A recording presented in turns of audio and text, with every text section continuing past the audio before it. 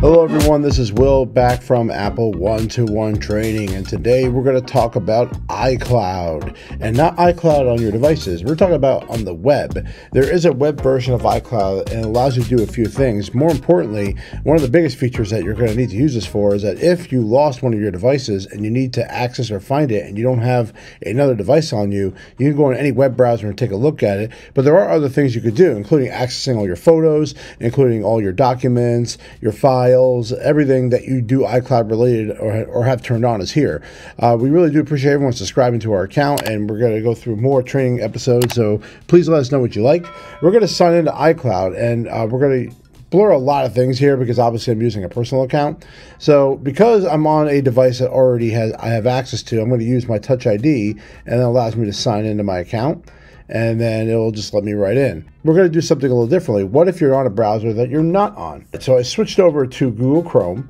I'm going to sign in on Google Chrome. It's a little bit different than the Touch ID feature. So I'm going to log in. And when I do that, now it's telling me, yay, your device is being logged in from somewhere. Now also on my iPhone, this is happening as well. But I want to move this to the side because one of the major features that a lot of people would log into iCloud.com for is this right here called Find Devices. If you are missing your device and you want to sign in, what if you didn't have your device on you? Well, you have to be able to access the web, because if you're trying to look for it, you need to use Find My. So you could skip this completely and go right to Find My Devices. And what that's doing now, I'm going to hit don't allow right now, hit don't change. But what it's doing is now I can go through and find any of my devices that I'm looking for. So I would just start going through and looking for devices that's missing. So right now it's starting to go through, and here are my AirPods, here's my iPad Air. There are things that are completely missing that I need to locate on here. And as you scroll down the list, you can see not only your devices, but also your family's devices as well, including your family. So there's a lot on here. So you can just click on something. So we're going to use my Apple Watch. I have my watch here on me. And now what can I do? Well, I could play a sound, and then a sound will play. And now it's happening on my watch as we talk. Obviously, I'm on the device right now. But also we have Lost Watch. And what this does is it puts it into lost mode. And then what it does, you can add a phone number and a message to that device. And that way it does that. And also you can erase it. So if you want to be able to locate devices, you don't necessarily need the two-factor authentication to log in. Just go ahead and do the Find Devices feature on there. All right, we are signed in to iCloud.com. This is the page you will see when you log in. This is kind of the interface of it. As you look around, you can see there's like tiles representing photos, mail, drive, and notes. That's what's set up right now, including your name up here and your information. But what we're going to do first is we're going to customize. So on the bottom, I can actually decide what tiles want to be where. So for number one is, what do I not want to see? Well, I don't really care about seeing my mail. I don't really go on the iCloud well to see that. So I'm just going to minus that. And what it's going to do is it removes the title, but not the data. That's gone. Now everything kind of adjusts itself. I can go to the top here, and we have a couple of things we can do. One is we could change the background color. So if I want to have a red background, I could do that. I could have an orange background. And then I could add a tile. So what tile do I want to add? What things can I do on here? Well, there are just basic apps in here, but you can also add other apps. So for right now, we're just going to add the calendar. And calendar now is added here as an option. And then under the dots, you could decide what items specifically in the calendar that you want to see on here. And then, of course, I can adjust things around. So if I want my drive to be, let's see here. Let's see. I want to go to the drive here, and I want to say, what are my favorites here? Well, I want to go to my documents folder. I want that to be like the main folder instead of recents. But you can also just check off whatever one you want. Also with Drive is that, hey, I can have two different drives. So right now I have a Recents and I have a Documents. So I can actually have two different tiles that represent two different things. So I'm going to move things around just to make it fit. Now I'm a little, I guess I'm a little stuck here, but they're putting like other, there we go, and then there we go. So I have a Documents now and I have a Recents. So I could actually have the same app twice depending on what I want to look for. And then I hit Done, and that's how the tile stays on here. So really easy just to go through and customize and change things around. So under apps, what I'm going to do is open up Pages as an example. So if I want to be able to do like Google Drive and I want to do Pages, so this is probably one of my first times opening this up. And then I can go through all my documents in the recents. I can browse through everything in here. I can go to my downloads. These are downloads from phone that I did. And then I have my favorite folders. So here are my favorites. So if I want to go through all that, I can go here and actually open these documents up. So let's go to recents.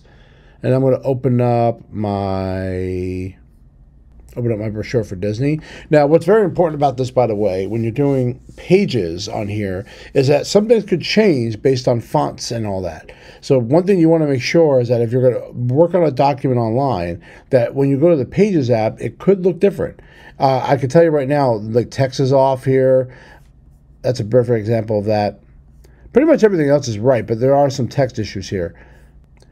And then I'm going to go back, and on the top right corner up here is the item that lets you go to all the different apps. So let's go to Numbers. And we're going to go to my Disney budget. It's a very simple budget, by the way. I know a lot of people like to see more number stuff. I didn't want to make a whole episode on this. Also, it's actually telling me what's new in Numbers, so I probably haven't been using that. But this just shows you like my budget that I did for Disney. It's very quick, very easy. But that's really it. So if you want to go online, you want to be able to do this, you can. A lot of the features that you have are here. All the basics are up here. On the top right corner, my name is up here. Let's go to Home. Takes you back to the main page. You can go to your notes. It's telling me what I could do in here as a brand new feature. I can pin notes in here, which wasn't obviously an feature before. So I have my shopping list right here that I can go through. I have all my tags here that I use. And that's pretty much what this is all about. It's really just adding more notes online if you have to do that. Photos. You can go up here and actually edit photos around. So if there are things you don't need, like these are duplicates, I don't need these. So I'm just going to, this is for Mother's Day. So I can actually go through and delete up here. It will change on my phone. So yeah, so these are just photos I took over the weekend. If there's things I just don't need, I could get rid of that. Just celebrated my 40th birthday up here. And also you could go through your personal and your shared library as well. With iCloud Plus, you do have the invites up here. So if you have to go through your invites and you wanted to do stuff about your invite, you have a guest list, all of the things that we talked about. We do have a previous episode that talks how to make one of these. So let's talk about one of the things that you can do up here that you really can't do on many other devices, and that is to send and receive mail using your own domain. So if you have a domain that you own, you can actually create an email address that sends your mail directly to the iCloud email address. Now, I have a Mac.com. That's what it used to be back in the day.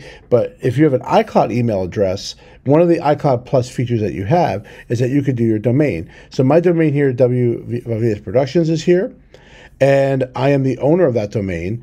And then I can actually allow, so I have my email address here at will@wfvsproductions.com. So I can actually put that directly on my domain site and get emails from here. So my email address will be hidden for that. So if people are contacting me through my business website, and I don't want to create a whole new email address, that's what the whole point of this is that I can actually have it go right to my Mac mail without sharing it out. So that's a feature that you have built in here.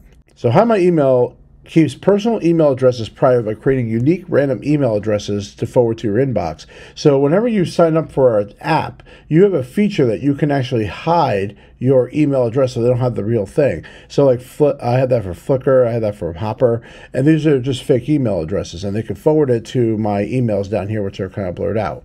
So that's an example where you can hide your email address, and you can create that right here. If you hit the plus sign, what it's going to do is it's creating a fake email address, and then you can label it for what reason you're doing that for. So if you're on a website, let's say you're on Amazon.com, you don't want Amazon to have your real email address, but you want to use this fake email address, you could do that. And then you could always refresh the email address. So you see it's creating random email addresses, and you can make a note about that. So this is, again, a feature online that you really you can do on the app, but this is much easier on, I think, on this item. Up to the top right corner, we're seeing the apps up here. Down here at the bottom is called data recovery. So data recovery is allowing you to recover files deleted from both your iCloud Drive and apps within the last 30 days. So you can look up files, bookmarks, contacts, and calendar items. So if there are things that you did remove from iCloud, you do have the ability to do data recovery on the site. I'm going to go to iCloud Drive, and now this is the actual drive that's available. So think of it like your Finder, but maybe a poor version of it. So on the left side, I have all my favorites right here, and then I have all the items, including recent browsed, shared, and recently deleted. Right now, I have this in a list format, but I can also go to a grid format if I want to do that. And if I don't want something that I don't need to keep, I'm just going to go right here. I'm just going to hit delete, and it goes away. If I need to share this out, I can do that. I can collaborate with others. And then I can share this out to there and send a link to everybody. On the top here, there is an upload button. So if I want to upload files directly to iCloud Drive, I can. So if I'm on someone else's computer and I need to upload these files and I want it directly here, if you don't have AirDrop or anything like that, of course, AirDrop is a very popular item where you don't have to necessarily use that. You could do upload, but you can also download. So if I can click on something on here, I can click on it and then download a file. I can duplicate it. I could do more information, preview it, open it up. So there are things you could do on iCloud Drive here. It's definitely not as intuitive as Dropbox. I will say that. Trust me, I don't think I can compare Dropbox to iCloud as far as some of the features they can do. But I use iCloud on a regular basis. It's basically where everything is saved. So you can click on a file, go to the collaborate feature. You can share your spreadsheet via email. You can copy a link. You can email it to those people and send it out. You can double click on a file, open it up, especially this one. This one's a Keynote. Let's go back to the home screen. All right. And that's really the idea of what this app can do. So it's a web version that allows you to locate find my devices, which I think is probably the biggest reason. You failed? That is not cool. That is one of the main reasons I would go up here, is that if you lost an item, you can go on iCloud.com on anybody's device and you can actually log in and try to find your devices, but you have access to your calendar, your drive, your photos, your notes. Anything that's iCloud related is up here to use. And there are some unique features up here. If you click on the head, there are some unique features up here, including your custom domain name and hide your email if you want to access those features. If you have any questions, please leave them down in the comments. And I appreciate everyone watching our content, and I love every single one of you.